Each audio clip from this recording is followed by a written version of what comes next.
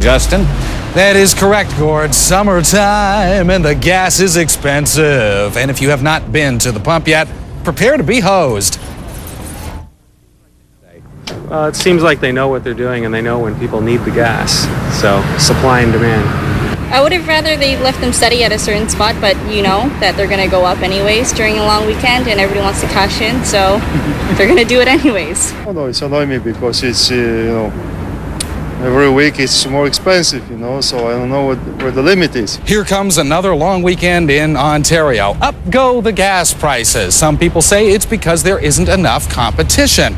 We found out a way to explain this, though, in a way that might be easier for you to understand, like this.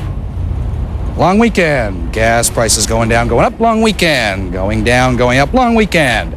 Okay, see how that works? If you don't want to buy that explanation, cue the oil company guy. But the market in Toronto area is so competitive and prices do go down in small increments, granted, but over a 2 to 3 week period, they drop, for example, from 55 cents a litre to 50 cents a litre.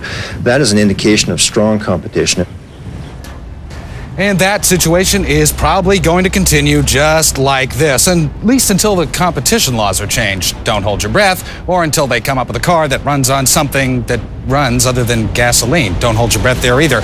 However, you don't have to take this suffering silently. If you don't like this, you can complain. Call Gas Busters. Their telephone number, toll free, 800-268-1142. That's it from Queen Street. Now back into the newsroom.